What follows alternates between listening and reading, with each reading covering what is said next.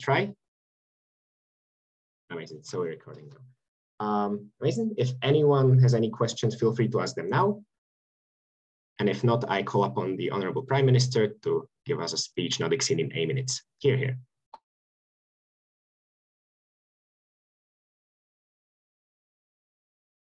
Okay, I'll start my speech in 3, 2, 1.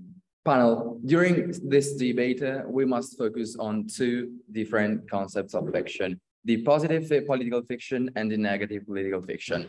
As positive political fiction, we mean those with a moral at the end. So this means that political positive fictions show trust in the future as it can be changed and there is still a redemption. For example, in Fahrenheit 451, there is a big teaching that books are fundamental as well as culture. On the other side, negative political fiction, negative political fiction, pessimism is widespread. In those fictions, there is no hope in the future because the reality is shaped by the humans and humans cannot change. For example, in 1984, there was no way to escape from the regime. Therefore, the only solution was to be submissive to it. During this debate, our team believes that both positive and negative political fictions are important and necessary for the spectator and for the reader, but they are not equally important. Firstly, we recognize, in fact, that good in both categories of fiction. In positive political fiction, we find the representation of teaching spreading trust in future and hope.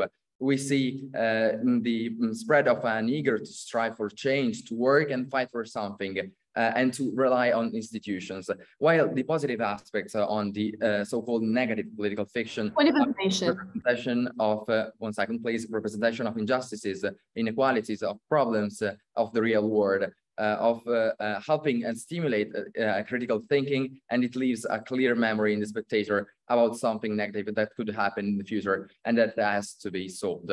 I'll take the POI. Do you think more people attend protests out of pure happiness or anger? About? Do people attend protests due to happiness or anger? Oh, protest is by definition something negative to protest against something, and otherwise there would be simply a manifestation of a political thinking, but we're not talking about this now. So I told you that we recognize good in both categories of fiction, but at the same time, both categories of fiction have shown their limits that need to be overcome. As an example, positive political fiction may be interpreted as a false reality in which everything ends well, as in American superheroes, and an illusion of living in a world without unusual issues. On the other side, negative political fictions might lead to distrust in political institutions, to pacifisms, to an extremization of reality, or might bring to fear that the world in which fear of the world in which we live in. Those limits can be actually overcome by juxtaposing the two one another. It is so needed that the two categories exist and are largely distributed to the public, but however, they must not be distributed equally. Why? Because we believe that it should prevail a positive and truthful vision of the reality and not a disordered and untruthful vision of reality. To exemplify what I have just argued, I would like to compare medieval times and the Renaissance. During medieval times, a negative, pessimistic, fearful vision of the world prevailed. People were afraid of death, of God, of his judgment. They did not have hope to achieve their goals in life, but only to satisfy God's requirements to reach heaven. We believe that if a negative political fiction were to prevail, the common mindset would be that of a pacifism in action, leading people not to strive for what they believe in. By comparison, on the other side, during the Renaissance, so a positive time, this fear was overcome, allowing people to have confidence in themselves, to trust their rulers, to act for their beliefs. Think about the inheritance of these two eras. Medieval times are remembered as dark and horrible ages, while the Renaissance evokes a luminous serenity and gives us hopes in humanity. We prefer a word, actually, as in political fiction, in which optimism, no, thank you, in which political optimism prevails for what we believe that is optimism that we thrive. Positive political fiction, in fact, must prevail over the negative fiction to keep trust in the future and to keep people stimulated to work for it. And this is my first argument. Negative political fiction are filled with stereotypes and extreme examples of society. As an example, we find in 1984, complete media control, forced speech, catastrophes, and unreal political mechanisms. And because of this, readers and spectators start to recognize those extreme, no, thank you, those extreme examples in life, even when they are not actually present. This means having the feeling to live in a simulation or in a negative political fiction that in which all institutions are evil and are egoistic. As an example, I'd like to bring you the one of the War of the Words in the 1930s, a radio transmission by the Columbia Broadcasting System, so in the region of Columbia in the United States, in which fiction, political fiction, that regarding also an invasion of Earth by aliens was set up and distributed to people. Due to this negative, actual dystopic fiction that talked about, as I said, an invasion of aliens in the region of Columbia that was shown as a news broadcasting television moment, we saw that people actually had the reactions in their own lives. People started to panic, people started to have fear to leave their homes, people started to view in another way the reality. Of course, the times were completely different from, no thank you, from the hours in which we live in. But actually, still media and still fiction, both we can watch and both we can read, have a huge impact on our lives that we have to consider. So, as by definition, negative political fiction don't find a solution to reality because it is too flawed to be saved. If readers bring those thoughts into everyday life, the direct consequence would be a lack of interest in changing the mistakes in our community life, because this is what those books and those films told them to do. On the other side, so we see positive political fiction. Positive political fiction often brings a positive view of institutions, of policies, of politicians to their stories and for members of institutions. By doing this, they also brings a positive representation of the ending of unsolved issues. So the motivation for people to fight for a problem, to fight for a certain battle, to strive for something. And this is what we believe in, that positive political fiction must prevail because they stimulate to work, to fight, to strive for something, and not mainly have a negative representation of reality. They have a good one, they motivated people, and they must prevail over the negative for people to actually have a truthful and a good representation of reality. This is the end of my speech, so thank you for the attention.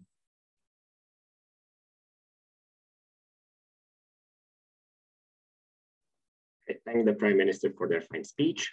Could the rest of the panel please signal if they're ready? Amazing, thank you. So if everyone's ready, I call upon the leader of opposition to bring in a speech that doesn't exceed 8 minutes. Hear, hear.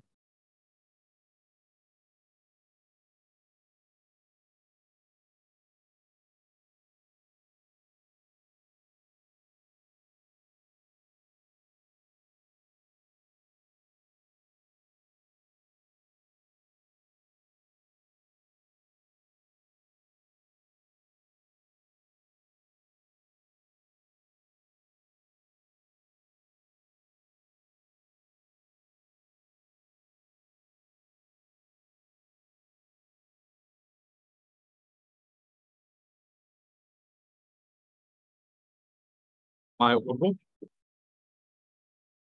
Yes, you are.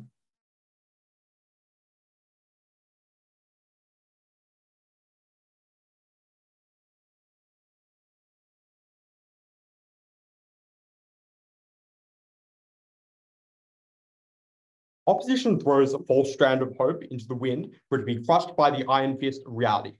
Optimism breeds apathy. Pessimism creates action. Because the reality of our world right now is that abortion is being denied in the United States, democracies continue to backslide, and governments continue to fail, killing hundreds of thousands of people. That is the reality that this opposition must confront, and that's why we stand for more, for not optimistic texts, and instead we stand for the pessimism. So what do we stand for in this debate? We can still have optimism not in political text, because political text specifically, we think this is harmful for the reasons that we're going to outline in this speech. But broadly, what do we think are the features of optimistic text? There are two. Firstly, we say that they have political problems where they exist, have easy and fast solutions, as we can see in TV shows like The West Wing. And the second feature is that we think that governments and political institutions can broadly be relied on, trusted to fix those problems. By contrast, pessimistic texts are the opposite of that. And we think that in those worlds, those are the ones that we stand for. So 2 questions I'm going to answer in this speech. But first, let's do a bit of rebuttal. They have 2 key claims. Their first line of attack is to say that people become fundamentally distrustful of governments. There are 2 responses here. The first thing to say is that we don't think it makes you inherently distrustful. It means that you're more likely to hold those people to account, and that is something that is necessarily beneficial. It means that when you see something go wrong, you're more likely to take action against it, because you don't see that as a one-off scenario. You see it as a broader problem that needs to be fixed, and that is what we get under our side. But the second thing to say here is that even if it does make you distrustful, it's unclear why that's a huge harm in this debate, because we would rather urge on the side of caution, because the harms of not being cautious are enormous. That is totalitarian states. That is letting people get off with things that they shouldn't. And that is necessarily a harm that this opposition must face that they have not engaged with. The second line of attack that they say that people feel hopeless. Again, 2 responses. Firstly, no, we say this actually strengthens your will to fight, the point where you can recognize how big those problems are, because you can't rely on other people to fix them. You can't rely on the institution to do everything for you. You have to do that yourself. That necessarily means you're more likely to fight harder. The second thing to say is that if you're actually more likely to feel hopeless under this opposition, if you think that's a bad thing, for the reason that you think that everything is okay, but when you are confronted with reality, that hope is crushed and it is even worse. So, with that in mind, 2 questions I'm going to answer in this speech. First, how does this affect the perception of politics? And second, how does this affect readers' suffering? Firstly, how does this affect the perception of politics? Because recognize that opposition texts encourage people to look through the world through rose-tinted glasses rather than confront the world that actually exists, which is one that is often bad. Note that clearly there are immense problems with politics this opposition does not recognize. That is polarization, that is corruption, that is misinformation, which currently happens and means that democracies continue to fail. With that in mind, we think there are 3 parts to this argument. Firstly, optimistic and political fiction sabotages true structural change that can happen under our side. Firstly, because it denies many of the problems that exist in the first place, which means that in political TV shows, often they don't talk about corruption existing, even though that is something that we should know about, even though that's something that happens right now. But secondly, where these problems do exist, many of these texts assume that they can be fixed without change. That's in the same way as in The West Wing, they can solve the conflict in the Middle East in 3 episodes, even though in real life, it has not even fully finished and it's continued to go on for decades and hurt more and more people. That is the sort of thing that happens in optimistic texts that prevents real change. People going out and actually making a difference because they realize that problems are continuing and they need to be solved. The second part of this argument is to understand that by comparison, pessimistic fiction encourages structural change because it warns people of what could happen and tells people about the reality that happens right now. There are 3 reasons why this is true. Firstly, because people feel obligated to make this change because they recognize the magnitude of the problem. They can't say that other people are going to do it for them. Every vote matters. Everything that you do matters, and that is necessarily why we get more change when the problem is perceived to be bigger. But secondly, we say that you can understand on our side that the system cannot fix itself. You cannot rely on politicians to hold each other to account. You cannot rely on having blind faith, and instead you have to do things yourself and make change from the ground up, from the grassroots. But the third thing to say that we feel that you feel more attached to suffering in those pessimistic texts, and that's simply for the reason that it plays upon our own empathy, which means that you're more attached emotionally to these characters who have gone through that suffering, which means that you're more likely to take action. The final part of this argument is why do we think that our change under our side is likely to be far more sustainable? Firstly, because we say that under a proposition, the realization of the magnitude of the problem does not exist. They can say that it doesn't really happen. They can say and they can ignore the real problems that happen in our world, and we think that's actually far worse. But secondly, because our side is far more sustainable, because you can see role models from those texts continue to fight the problem, and that is something that you're likely to follow if you're someone who believes in those texts. But the final thing to say is that it grants the ability to use many symbols from these pessimistic texts that mean you are able to use them for shorthand for many of the problematic things that exist in our world. That is in the way that people use Big Brother as a shorthand for government overreach from 1984. That's when people can point out the fact that problems do exist, and they can see that through the text that exists right now, people can look at them. Why is that so important in this debate? Because we think that what that looks like is that under our side, we can trigger real action occurring. That means that people finally turn up to the ballot box because they don't think the system will fix itself. That means that people turn up to protest because they realize the magnitude of the rights that are being denied to women and people all across the world. It means that when you see a corrupt politician, you don't see it as a one-off problem. You see it as a problem that must be fixed by the institution. Cannot get rid of that one politician and say that the day's over. You have to continue fighting for real change, and that's what we get under our side. I'm going to move on to my second argument now, but before that, I'm happy to take a point. No, I'll continue with my second argument. How does this affect readers' suffering? Because given the reality that problems that do exist, that is we pointed out in the first argument, we say that it's abhorrent for opposition to deny and patronize those suffering, to tell them that their problems can be easily solved, when in reality, they can't. There are three parts to this argument. The first is to recognize that many people in these political systems are treated incredibly unfairly, and there's no remorse for them in the status quo. That is, in Turkey, 3/4 of the world's journalists are in prison. But second, that abortion is being taken away in places like the US, and women's rights are being constantly stripped back. That is the reality that exists right now, and this is what opposition has to confront and look at that through rose-tinted glasses, even though that is something that's incredibly abhorrent. But the second part of this is to say that people who read these texts and are told optimistically that they are solved easily are incredibly suffer under that side for the reason that they're told that it can be solved easily when in reality they can't. It means that people are told that these problems, that it's their fault that they haven't fixed these problems yet, and they therefore are not doing enough to help themselves. That is incredibly patronizing, but more so it is harmful to the mental health of those people who are told that it is their fault that they haven't found a solution yet. The final part of this argument is to recognize why you must weigh this so heavily, but before that, I'll give this opposition one last chance to take a point.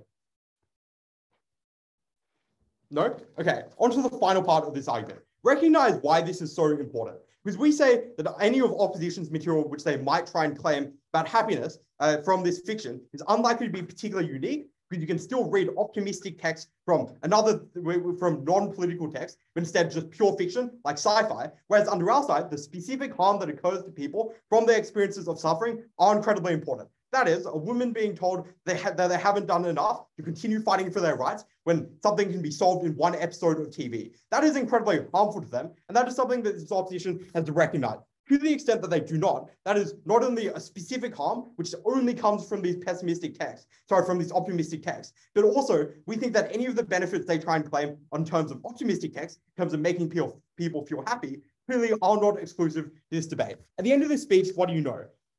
At the end of this speech, optimism breeds apathy. It is only under our side where you get real change from the people who are suffering. The people realize the problems and the magnitude of them that actually causes them to take action. And that's what happens under our side. Proud to close.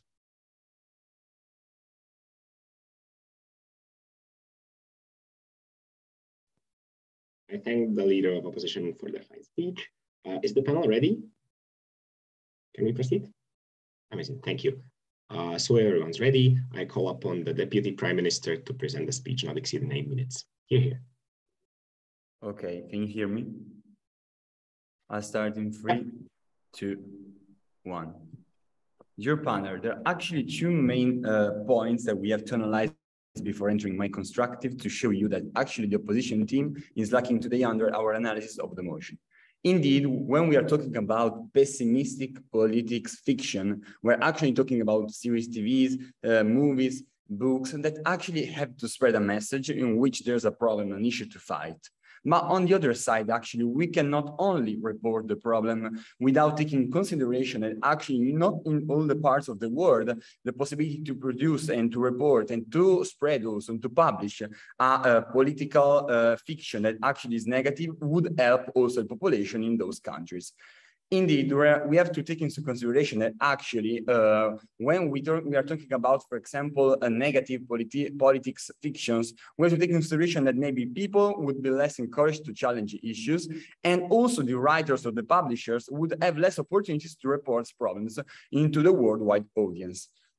I think that's actually very important to analyze on the other side of the question, the example brought by the first speaker of opposition when he was talking about 1984. Indeed, we have to take into consideration that actually George Orwell was an English writer that was criticizing through a negative point of view the Russian politic government. That was actually something different to report and to criticize, for example, a problem, a political issues that is written by, for example, a writer inside its own countries. For this reason, we think that it's actually very important to prevail and to have more political good fictions, that because they actually would have the opportunity to report in a different way the possibility, all the issues inside a country without being opposed by the censorship, for example.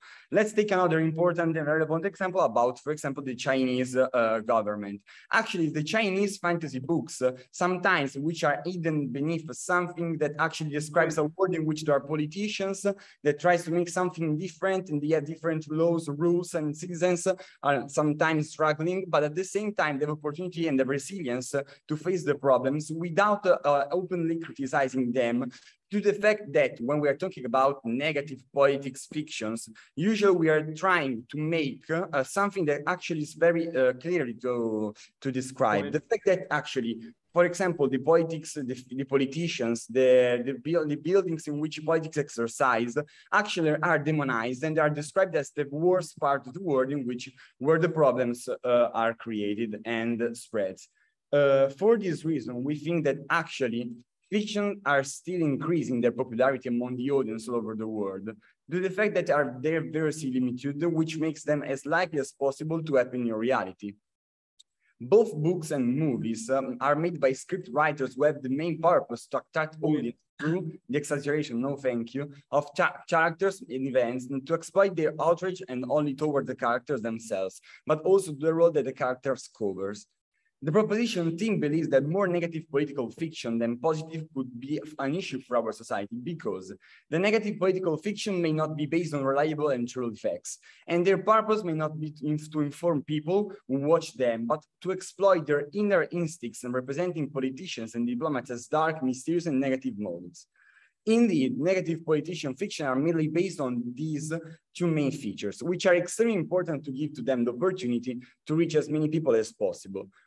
However, we should take into account the bond created between the audience and the plot for two main reasons. The first one is actually negative politician fictions are based on fictional elements and events cannot be taken as reliable depiction of disturbed reality, for example, in which specific crimes and misconducts are organized in a plot in which casualties and plot twist brings to always the worst possible scenario. And the second main point is that the main purpose is to exploit inner instincts of the audience, which are embodied by politicians. And the stereotype of corrupted and colluded politicians becomes more popular, and the audience would get used to recognize mechanically that a politician will be always like the double man, for example, in Dr. Jekyll and Mr. Hyde. We cannot bring to the table this type of fictional representation in which actually everything is always bad and there's nothing to do to solve the issue. Due to the fact that also when we are only criticizing without proposing something that actually is positive and has the opportunity to construct, to build something new, actually we're only criticizing without having the opportunity to bring to the table something that actually would implement the situation inside and outside, for example, our country in which actually there's a political issues. And for this reason, going on to the comparatives, and then I take the POI, if we compare three main actually strategic keywords inside a political fiction, on our side, with positive political fiction that actually are preferable for us, characters are not for sure perfect self-made men, but at the same time, they will not automatically be recognized as negative features, like happens on the other side when we're talking about negative political fiction, due to the fact that characters are described as corrupted, dark, and with a criminal-like behavior the most of the time. And then the second important point on the comparatives is that actually the political buildings, like for example, a presidential palace, are considered and represented as the symbol of progress and the protection of the citizens in our case. While on the other side, if we prefer to bring to the table and to go forward with this negative view of the question, the political buildings are, for example, seen as the hell hidden to the people, where the power is exercised without the possibility to know actually what happens for the people. And then the third main point is that actually politics itself recalls the core value that stands at the basis of democracy, for example, in our side of the house, while on the other, politics is heavily put under pressure by a controversial description that makes it look like the gravitational center of corruption, criminality, and sins. It is described like something that takes control over the men and the women that try to exercise it. So how could we divide, for example, political issues when we are the first one that attacks actually the body which has the opportunity in the issues and also the burden to fight the problem? It does not make sense because we are condemning politics and its role that actually is not perfect, but at the same time, we try to, as the opposition team is proposing, we are trying to depict it as the problem, and then also as the possibility to solve the issues itself. But actually, it cannot work because it would be controversial. For this reason, what stands at the basis of this debate is not the role that the political fiction has in reporting facts and stories, but in the way it is done. And when we choose to prefer a negative point of view, we are somehow investing in the opportunity to exploit inner instincts of people that which would be sure shifted to the figure of politician that actually will not have the opportunity also to be represented as the men, as the women, that would have the opportunity to face the problem and then try to find a solution that would actually implement the situation for all the citizens in a country. But it would be at the same time the responsible and the ones that actually would have the burden to solve the situation under a political point of view. And actually, this is a controversial fact that cannot be proposed by the opposition team due to the fact we are not going to show that actually politics is not always bad, but has also very positive views that actually can help us to implement it to make our world better. Thank you.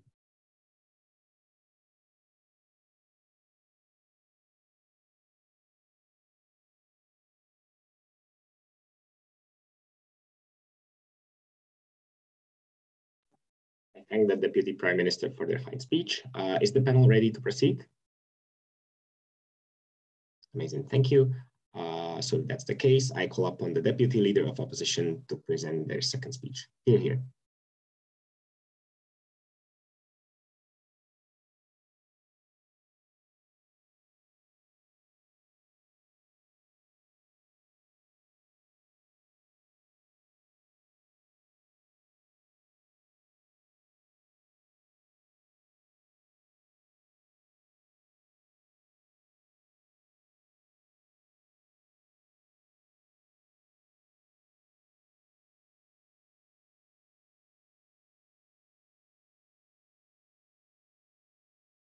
Am I audible and visible? Yes, you are. Perfect. Once again, PYs in the chat, please. I'm going to do three things in this speech. Firstly, I'm going to prove why these stories are representative of the world as it is and why that is crucial in this debate. Second, I'm going to prove why these stories bring about greater mobilization and change. And then finally, I'm going to bring you a substantive contribution about how we get better and more representative art and why that is an alternate path to victory for us. On the first question, are these stories representative of the world? They make two big claims here. Firstly, they say pessimistic stories don't have morals. This is empirically and structurally untrue, pointing to the fact that in order to pursue a certain storyline, these authors often have to take moral stances. The thing to note is in what context they pursue these morals. That is, like being the underdog and being willing to exist in a system even though you are different, being willing to create some sort of change even if you don't actually access it. Those are all incredibly important moral stories that exist structurally within these stories, and it is just an empirical observation that we can make. They do have takeaways. Second, they say they stereotype and exaggerate. Firstly, we reject this in and of itself. Just because things are uncomfortable doesn't mean they are untrue. Recognize the nature of the status quo. That is, when Margaret Atwood writes The Handmaid's Tale, she observes that every single thing that includes in that story is taken from the status quo, right? She made absolutely nothing up in that book about how women were treated, but actively took examples from different regimes and different societies. It is empirically untrue, although uncomfortable, that these stories are representative of what the status quo looks like. Secondly, point to the fact that 1984 is just a representation of what communist society looks like. But secondly, even if it is an exaggeration, that is to pursue a very simple artistic message, which is to say, to exaggerate things to get people invested, to get people reading, to get people watching, to get people to understand how it connects to their life. Obviously, it is difficult for individuals to connect with make-believe characters in a make-believe place. But if you can exaggerate things to a point where they can connect with them and it is representative of something they recognize in their own life, that is how you get individuals to buy into these stories. Why is this incredibly important when weighing this round? Firstly, because Side Italy notes there is an imperative for truth. We would tell you that these are the most truthful stories because they represent the horrors and the uncomfortable truths of the status quo. But secondly, we would tell you there is a benefit in immortalizing these stories. These are individuals who have experienced huge plight in different societies under different regimes. It doesn't need to be true that every single woman has existed in a society that Margaret Atwood would write about. It just matters that they've experienced plunder, they've experienced an unjust world, they deserve to have that experience immortalized through text. Secondly, it's through a platform. That is, there is an accessibility of the story and there is a catharsis for victims who can share what they have had happen to them, or they can share what needs to be changed about the world, which means regardless of immobilization, regardless if either side can actually prove that we make the world a better place, we win this debate on the fact that we tell the truth, we make individuals informed about the nature of the status quo, and the benefits of that are principally important in and of themselves. Second question then, which side brings about mobilization and change? They make one big claim here. All of their benefits underlie an assertion that these stories encourage hopelessness. That is, that the apathy that results from an unwillingness to act and a disinterest in any further action. Why is this untrue? Structurally, we would tell you that apathy stems from comfort. That is, you are only apathetic if you are complacent in the world around you. Let's compare then stories. Firstly, note that these optimistic stories always have a positive resolution. That means that individuals, when they consume this media, always think that things are going to work out. That is how you get comfort. That is how you get complacency. But second, there is an anger and a frustration in the stories we tell. A frustration in the fact that you can recognize that this character is experiencing something that you experience and that is unjust, that is illegitimate. Why is this incredibly important? Firstly, because it just means that we get less apathy, and we get less hopelessness. But even if some experience hopelessness, why can we still win this debate? Because firstly, it is hopelessness in a specific condition. Simply because you can't solve the problem in its entirety doesn't mean you can't take specific actions to get there. That is to say, no social movement is trying to disassemble things like racism or sexism. They're trying to make simple changes in order to change that world. You don't need to have belief that you can change everything. You just have to have belief that some change is sufficient. Note that is what underlies most of these stories, that individuals can make an impact even though that they are one. Let's compare action then. That is, if you assume that you can get change under both sides, and we don't think you can because they are more likely to foster complacency and things like that, why can we still win this round? Firstly, because there is a greater investment in the cause. That is because, firstly, you have a relatable connection to these characters. Their only response is to say that they are bad, they're corrupt. Obviously, that's a mischaracterization. Some characters within these stories are, but those are not the ones you connect to. Those are not the ones you're positioned to fight for and those who you want to do well. Obviously, Big Brother isn't a great actor, but the fact that you read about Winston and you're like, wow, I really want that guy to succeed. In fact, my life is similar to his. I probably experienced similar plights. You're fighting for that guy. He's not bad, he's not corrupt. These characters exist. That's not the point. Secondly, we get commitment. That is important because what exists in these optimistic stories is a narrative which says there's a big problem, but there is a very easy solution. That is structurally inevitable within these stories because they need to be marketable, they need to be accessible, they need to be somewhat short. It is impossible for a story written by George Orwell to deal with how to take down communism in every way. But obviously, they're going to take the easy way out in terms of finding an easy solution. This is incredibly important because it means individuals, when they attach themselves to these movements and they get mobilized and do not receive that happy, easy change, because actually the status quo is one that's far more difficult, they're more likely to opt out of the system because they think it is not as easy as others tell them that it is, so they're less likely to be engaged. Their only response is to say there's an exploitation because finding solutions isn't that easy. That is like literally what we stand for under our side. Optimistic stories ultimately trivialize the issues that these people face. Note there the principled harm that exists. That's something we told you at Toby that wasn't adequately responded to. The fact that how it is incredibly dehumanizing if you tell an individual that actually the fact they live in an unjust world is not because of structural like systems that need to be broken down, but because they haven't taken an easy step. We would tell you that easy step is not one always accessible, but it is under our side at the point at which we can mobilize people to make specific changes. I'll take a POI if you have one. If not, I'll move on. What is for you the difference, the real difference between positive political fiction and negative political fiction?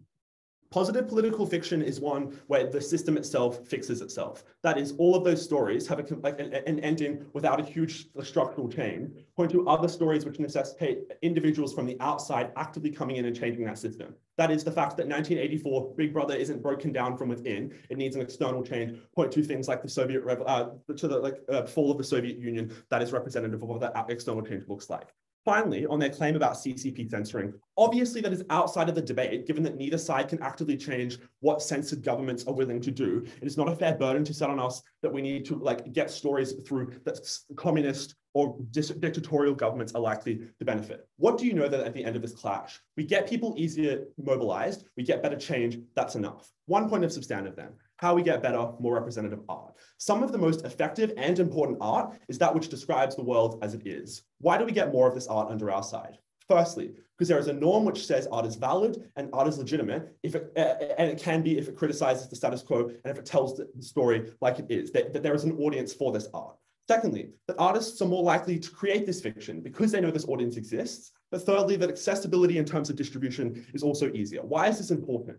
Firstly, just the simple aesthetic benefit that more people get their stories told, that is a net good. Second, the catharsis and connection which comes about from this, different communities being able to share their political experience through means such as art, which is more accessible to them. Thirdly, the commentary and discussion which exists on the establishment itself. That is, it is much easier to talk about the White House when you have the connection of art, which like condenses it into a message that is accessible. At the end of this round, we gave individuals what mattered, the truth, up to that was most important, we oppose.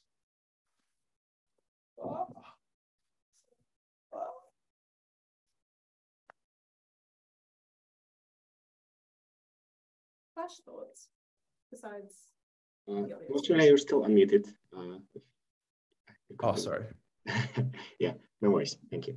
Okay, I thank the Deputy Leader of Opposition for the speech. And if the panel is ready to proceed. Fine. Amazing. Thank you. I call upon the government whip to present their speech. Here. Do you hear me? Yes, you're audible. Okay, perfect. I'll start my speech in 3, 2, 1. By first starting my speech, I would like to express what the other team has misunderstood. In my POI, I have shown that the other team that didn't really understand the crucial difference between positive political fiction and negative political fiction. A positive political fiction may report, as they say, a social, sexist, racist, classist problem, whilst also solving it. Whilst a negative political fiction reports it and tells you that nothing can be done about it. That is the crucial difference. If we have a positive political fiction, it tells you that something can always be done to solve problems, whilst a negative one will always tell you that you cannot do anything. If we think about 1984, we see that Winston Smith wasn't able to fight against and to defeat the regime, to the Big Brother, but eventually had to submit to it. The opposition team argued that pessimistic and negative political fiction creates action, stimulates a will to change things. That is simply not true. They misunderstood the meaning of negative political fiction, because just as political fiction, it shows and reports a problem that afflicts the society politically. The difference between positive and negative is that a positive political fiction has what we call a happy ending. And the characters actually succeed in fighting the problem. Instead, negative political fiction ends with the impossibility of solving the problem. Not even hope remains. And that hope is a crucial, important word. Let us think, as I said, about 1984. At the end, Winston Smith conforms to the regime without being able to fight against it, forgetting even his love for Julia, without being able to fight against it, forgetting hence, the story ends, in fact, with a pessimistic negative outcome, where people are left disillusioned and without hope. How can Optim assert that these kind of fiction works stimulate action when they actually let us understand how deeply corrupted our system may become? We see the potential of negative political fiction, and we told that since the beginning. We said that it's important to have both of the two. We see how crucial and how vital negative political fiction is, because it tells the problems, and it tells that not always we win against problems, but we think that we must have a majority of positive political fiction, because we believe that only in that way we will be able to form a society in which problems are tackled, and which people have hope, and which people act to do what they believe in. Instead, in their world, in which negative political fiction prevails, we have people that are without hope. They do not know how to respond to problems, because they see that in the majority of cases, things don't go as they should, that it is impossible to succeed, that the good always fails. But that is not a message that we want to promote. We want to have a society in which people are actually able to change things. And the other team is telling you the same thing, telling that negative political fiction can do the same, but it actually cannot, because negative political fiction shows that nothing can be done, and they didn't even understand that. So how can they win this debate? So another thing that they misunderstood, that they mistaken, is that they say that fiction can be true. They criticized my second speaker, telling that he did not demonstrate that fiction is something that is actually false, but fiction is for itself something that is created by the mind of an author. So we cannot say that fiction is reality. Orwell, of course, inspired himself on reality, but we cannot say that 1984 was actually something that happened, because it was a work of art. So what we wanted to say is that and what we have demonstrated actually is that if we have a message, if we have a fiction work, we actually are even exaggerating some details that may cause in the reader some ideas that are not actually true, that did not actually happen. We are not talking about documentaries, historical documentaries. We're talking about fiction. And for example, many conspiracy theories were based on the fact that they, I'll take that in a moment, were based on the fact that exploited books such as 1984 to assert that their institutions were systematically lying to them. You cannot possibly say that this is not a risk of negative political fiction. You can go. Obviously, this is fiction. Fiction can still mimic reality. It can still tell stories that matter. Why isn't that sufficient? No, well, that is sufficient. We think that fiction can tell things that matter, and in fact, we are producing both negative and positive fictions. We are, and we think that a majority of positive fiction is better than a majority of negative fiction. But we believe that negative political fiction may also have a way of seeing the world that is not always true. And as I have just said, conspiracy theories used 1984 to say that countries lied to them systematically, but that is not always true. You cannot say that just because you read that in a book, that is your mindset and that you see everything that way. But that is a risk of negative political fiction. And political fiction that is positive or negative can show a problem. And the difference, as I've said many times, is that a positive political fiction shows you how to solve the problem, whereas the other says that you cannot solve the problem. So why do we win this debate? Why? What do we understand that they did not? Is that the fact that the true problem is that the negative political fiction has, of course, some things that are good for society, but it has many limits. And to overcome these limits, we need to have a majority of positive political fictions, because only in this way we can have both the good things and cover and overcome the limits of the two things. So we believe that the negative political fiction produce in the society some risks. For example, it exaggerates some details. It extremizes some political views. And so it also tells people how to interpret some reality, some situation in the reality, and it may orient them in a negative way of interpreting them. Whilst a positive political fiction allows you to understand the problem and also to have the hope, the will to strive to change it, to have the force, the strength to do something. And that is what misses in the negative political fiction. And that is what the other team didn't understand. Because if we do not have the hope, how can we change things? You cannot say that a negative political fiction gives you hope. It just gives you sadness. It tells you that the world cannot be changed, that us humans are actually the worst animal of the world, if we think about Orwell's works. But we do not have to show only this side of the problem. We have to show even the positive side. We have to give hope to people if we want actually to succeed in fighting these problems. So we are the team that actually solves the problems, because we have both the advantages of the positive and negative political fiction, and we also overcome the limits. The other team instead is only getting the worst part and is only having the negative risks and consequences of a majority of negative political fiction. Thank you.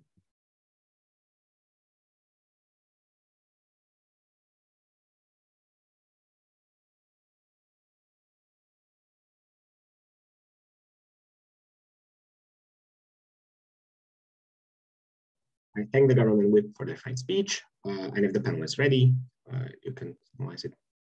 Amazing, thank you. Then I call upon the opposition whip to deliver their speech. Hear, hear.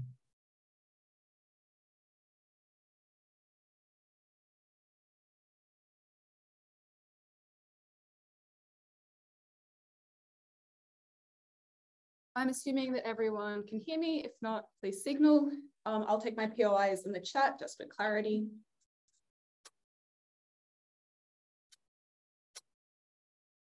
Starting my speech in 3, 2, 1. Optimism breeds apathy and pessimism breeds action. There was a reason why women who were protesting the lack of abortion rights throughout the world used the habit from Gilead as a signal of their oppression. There was a reason why people who were protesting the poor treatment of the vast bulk of the American lower classes, while the rich allowed for tax exemptions, used the phrase, all animals are equal, but some are more equal than others. It was because literature and art that reflected upon the problems of the societies that we lived in were not only dealing with reality, they were dealing with change, and it was on those grounds that we took this debate.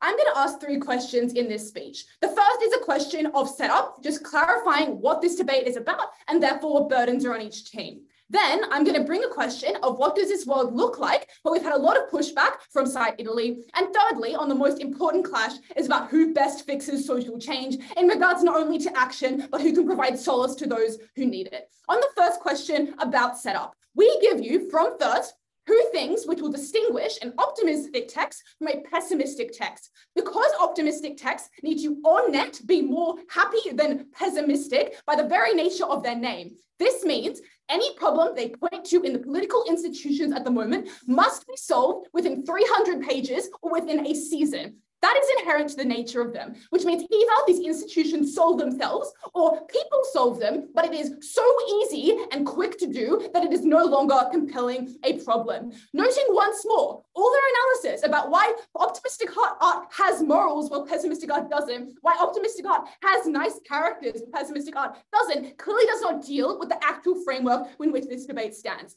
Therefore, moving on, the definition that you must use to adjudicate this debate is whether art that is on net, pointing in an optimistic direction, art that proves that political issues can be solved quite easily is better than those who prove the reality.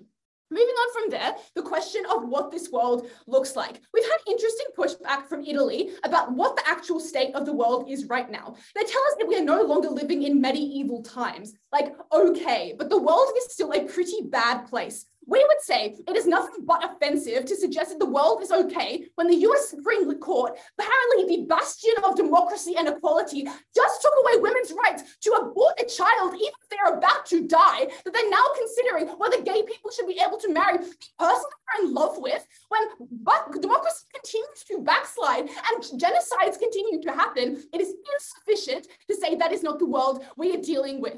3 points that you therefore have to weigh this debate on.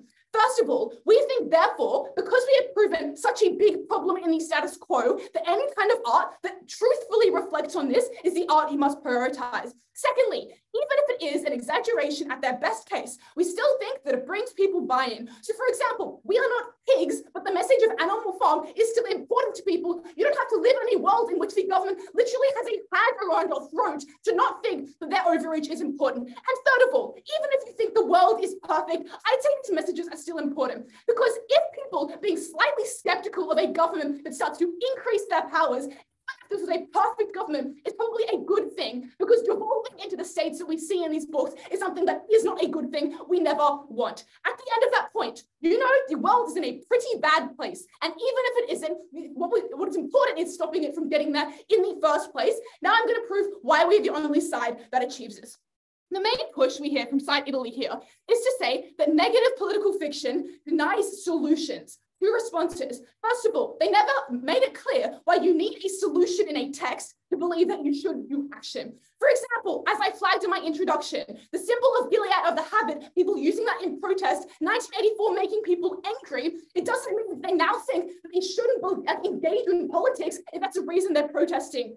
I'm going to illustrate this in the way that it actually works as a trade-off, because art that shows that problems are massive, that must contend with the fact that perhaps they deal with less solutions. Because, as I flagged, like solving the problems in the Middle East, like the West Wing does in like 3 episodes, does not make sense. Those solutions are the things that minimize the problem and therefore minimize the will of people to take action. It is on those grounds that even if you do not provide a solution, you have an intention to act. This is the reason why people, if they are in dictatorial states who are being abused by the government, are in a spot where they are most likely to have a revolution to mass mobilize. That is why when people are faced with massive challenges, young people don't think climate change is going to be solved in the next decade, it does not mean they don't act. It is providing a compelling reason to act. That is the way that action actually happens.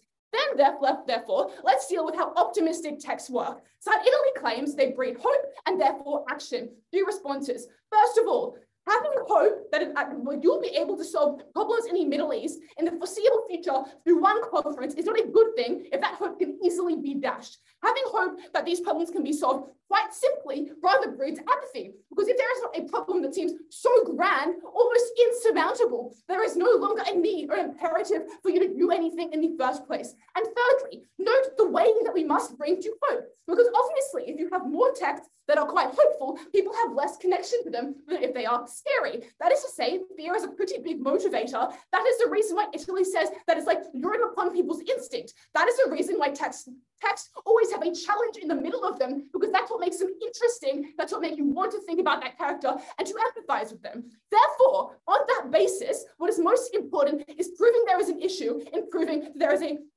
there is such a problem as if a need to solve it actually exists. I'll take a POI if you have one. If not, all good. Now, moving on to why we therefore are thirdly able to give solace to those who are currently suffering at the moment. What we bring here is firstly, that optimistic art is incredibly patronizing. That is to say, by simplifying solutions, they make it seem like if only there was a conference about the Middle East, it wouldn't have been this bad. If only one woman decided to protest and knock on a parliamentarian's door, that it therefore would have stopped. That is incredibly condescending. What we say rather is to reflect on a world which is quite pessimistic. That is quite a good thing. And note, even if that is a small number of people, providing solace to those number of people, providing catharsis to those who are being screwed over by the system is a pretty important thing in the context of this debate. At the end of that clash, what are we likely to see? We think that negative political fiction, although it must deny solutions by Side Italy's definition, is a world which presents a problem that is necessary to be solved. It is seeing that problem, seeing it as something that needs to be solved, seeing something that has such an insurmountable imperative that doing nothing is not an option is the way that art makes the world seem like a world in which you must protest. And that was the most important metrics on which to judge this debate. Because if more people were showing up to protest because they were scared of the government invading their privacy all the time, that was a world in which the government itself was scared of invading their privacy all the time. Because a world in which people, the women of the US, are scared of themselves turning into Gilead is a world in which they are more likely to vote against the Republican Party that wants to see a shift to Christian theocracy. At the end of this debate, make no mistake, the world is suffering, people are suffering, and change is necessary. The only side that gives people enough of an imperative to act is a side of pessimistic art that shows them the truth of the world, and a world, even if it is not there quite yet, will devolve into it quite soon. It was on those grounds we win this debate, because once again, optimism breeds apathy, pessimism brings action, we oppose.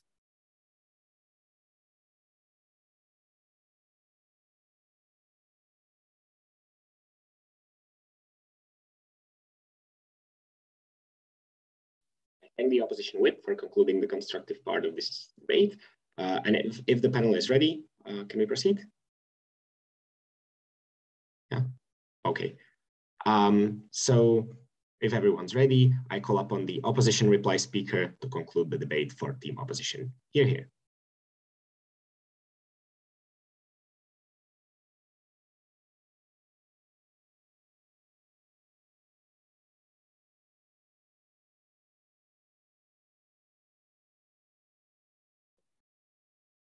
Am I audible? Yes, you are.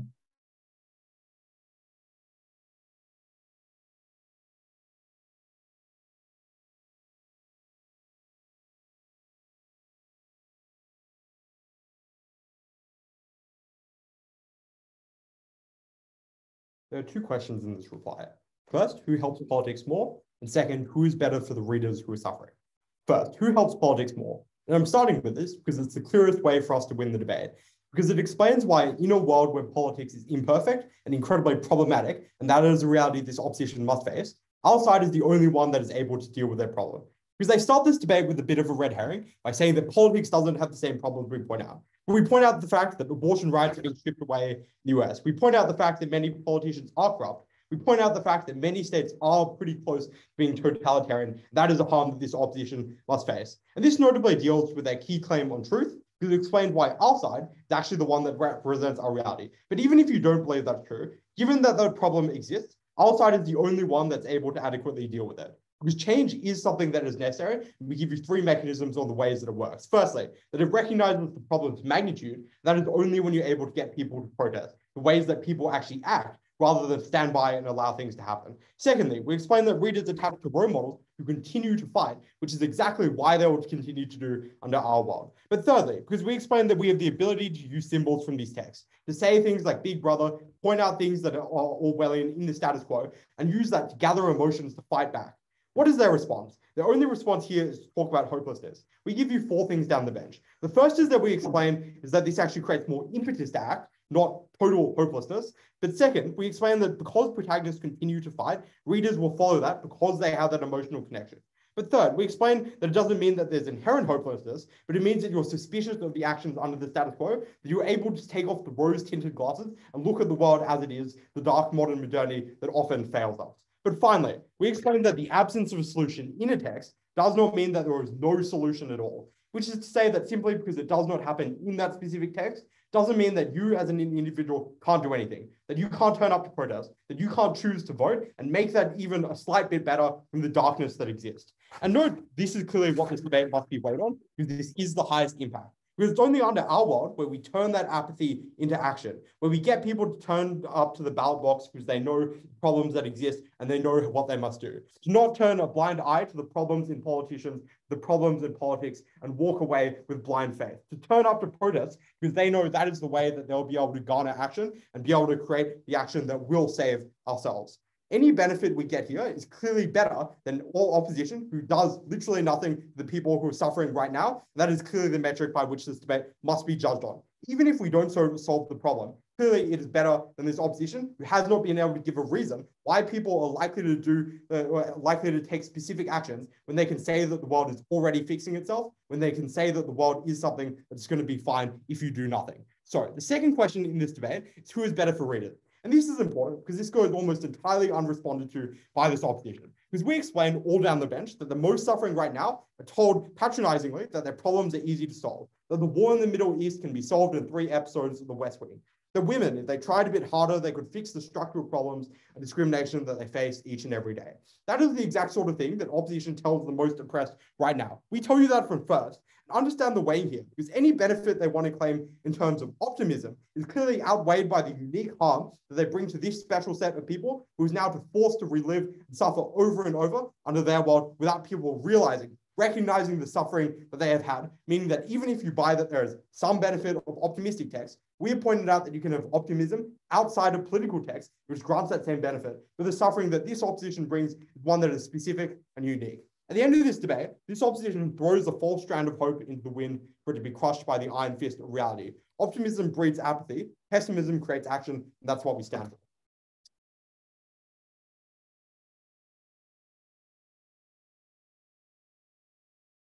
I thank the opposition reply speaker, and if everyone's ready, I call upon the proposition reply speaker to conclude the debate. Here. Am I audible? Yeah, all fine. Okay. Dear panel, the core issue of this debate stands in the controversial problem to prefer positive political fiction than negative ones. It is not a debate about protests, about abortion, about women's rights in America, about genocides, about Middle East. That is what the opposition talked for much of their time.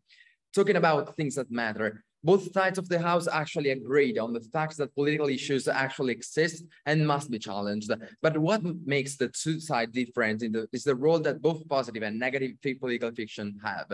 The 3 main clashes of debates are: the first, the role that negative and the positive fiction have; the second, how they work and how they can report political issues; and the third is that how the impacts on the society are, which basically the audience for which the fiction is made. Starting from the first, so the role that fiction has. On our side of the House, we have proved to you that the negative fictions tend to criticize openly political issues, but at the same time, they are created in order to exploit the inner sense of the audience, who gets used to recognize in politicians, politics, and institutions, not the tool to exploit to solve the situation, but an evil part of the system to destroy. Furthermore, we have proved to you that actually positive political fictions spread among the audience a positive message in which politicians, politics, and institutions are demonized, but not demonized, but depicted as common people, as common things, with their problems to overcome, but also with the strength to face problems for which they have been voted by people. On the other side of the House, on opposition tells us that negative political fictions have been depicted as the universal solution to all the political and issues social spread within the world, but without taking into consideration that the negative political fictions are less likely to be published and spread in all those countries where the problem actually exists. That is caused by the presence of the censorship and the excessive aggressive attitude that the authors lead towards the political system itself, which should be the protagonist which has the burden to improve the environment. This last part leads us to the second main point of flash in this debate, how the positive and the negative political fictions report the political issues. On our side of the House, we firmly believe that by preferring negative fictions over positive ones, we should only make it more difficult to report political issues in the status quo. The main reason why relies in the way in which the two types of fictions approach a problem. The positive fiction fools the censorship by presenting alternative words in which the problems are presented under a filter which allows the creator to not criticize directly who causes the issues. On the other hand, the negative political issues, the negative political fiction tends to make it more difficult to shift the problem on another level of narration. For example, making the censorship more easily to criticize it and less likely to reach as many people as possible. The last point of flash deals with the impacts that these two types of political fiction would have on the audience for which it is created. On our side of the house, we have proved to you that the positive political fiction would have the advantage to report a problem, but at the same time giving to politics to be exalted in its best ways and putting under the spotlight the core principle which are its pillars. On the other hand, negative fictions would only focus on the downside effects of policy, making it different kind of crimes and issues that only push people to lose confidence in the government and in the institutions, which are actually the ones on which the society should rely. In conclusion, dear panel, we can not only justify the preference of negative political fictions because they have the main purpose to demonize and to present the problem under a satirical way, but what we should take into account is the way in which the political message would be vehicled to the audience. And as we have proved to you during the debate, preferring positive fictions to negative ones, we would achieve such a huge goals. For all of these reasons, I beg you to propose. Thank you.